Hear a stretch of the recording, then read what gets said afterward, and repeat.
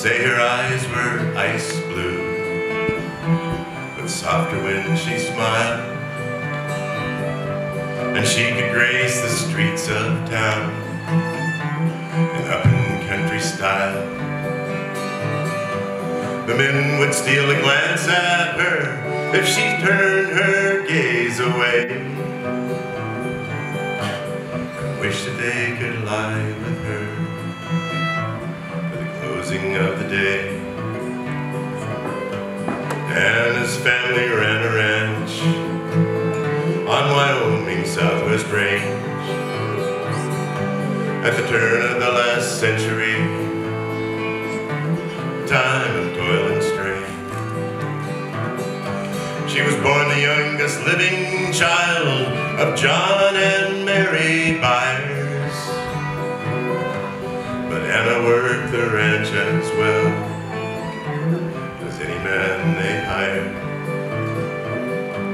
Her sister Mary Valerie was first to be engaged.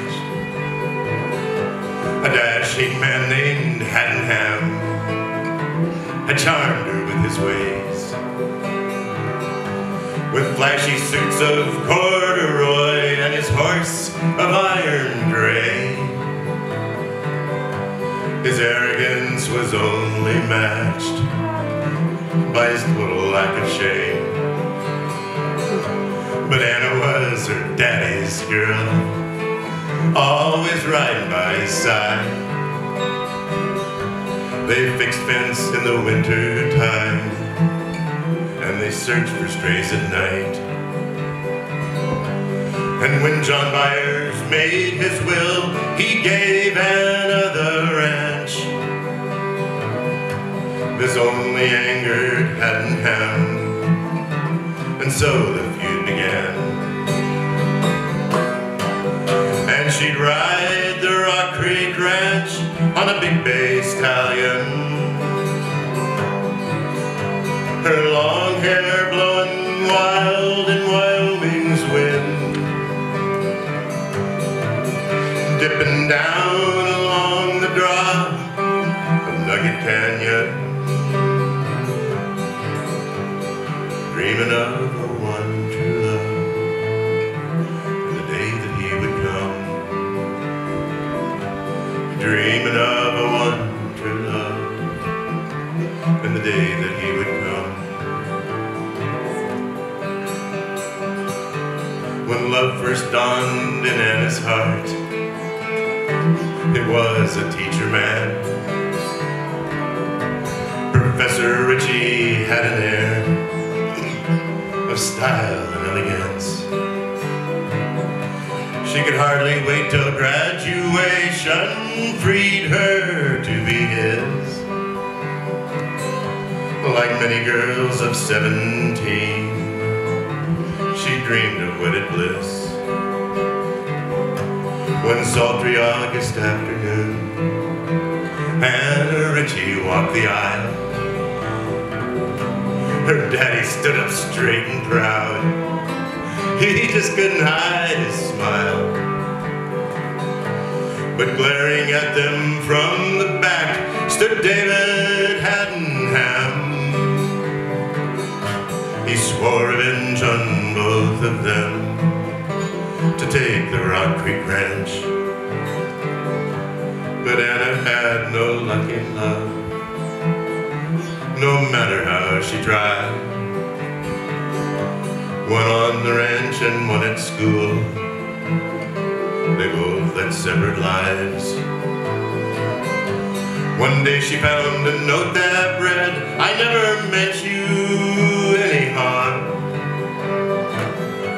He only left his overcoat and a saddle in the barn.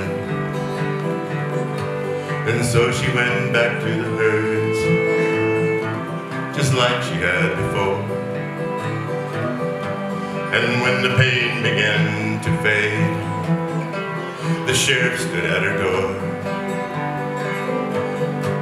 He said those cattle he sent to Omaha, they showed up with suspicious brands.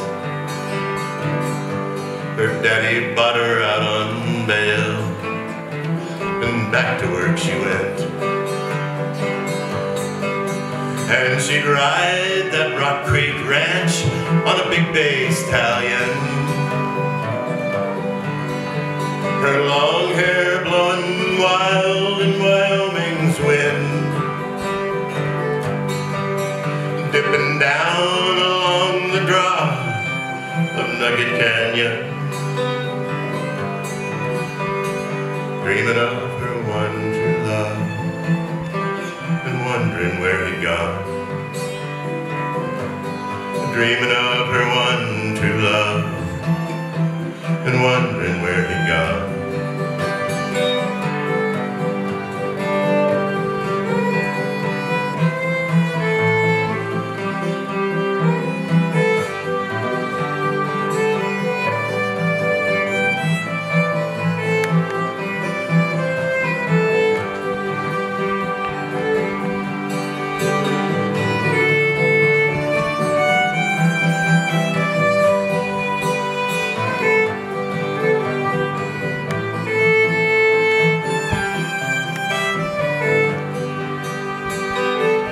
Somebody feared what Anna knew,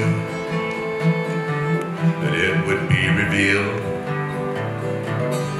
Somebody had a lot to gain if it could be concealed. And on her way to trial, she met a masked rider with a gun. She recognized the horse he rode as he shot her on the run. Her shoulder shattered to the bone, she stood before the judge in pain. I branded them myself, she said. I had nothing to gain. And though some jurors later changed their minds, hearing others were involved, the guilty verdict made it clear that Anna was at fault. And while her case was on appeal, her father passed away. And in the midst of Anna's grief, her rival made his play. 'Cause folks were coming forth to claim that Anna had been framed. The need to act had quickly come. There was no time to waste. Her coffee tasted strange that day, the biscuits hard and dry. The hired man ran fast for help when he heard Anna's cries.